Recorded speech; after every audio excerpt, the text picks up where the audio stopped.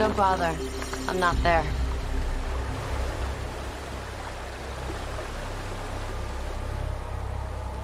Silas. You were stoned. They saw you. The spell worked. That's the funny thing about spells. They're bound by nature. Nature demands balance, so every spell has a loophole. The spell that turned me to stone was bound by a witch. A living witch. So when that witch died, the spell broke. Bonnie? Bonnie's not dead. It doesn't matter, does it? And here's where the mystery of me comes full circle.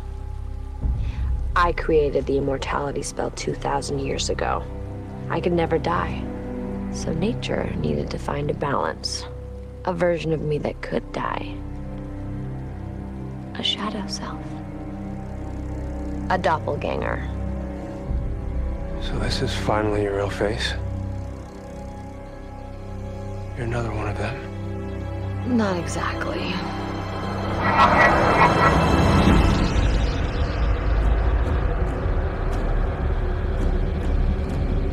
Hello, my shadow self.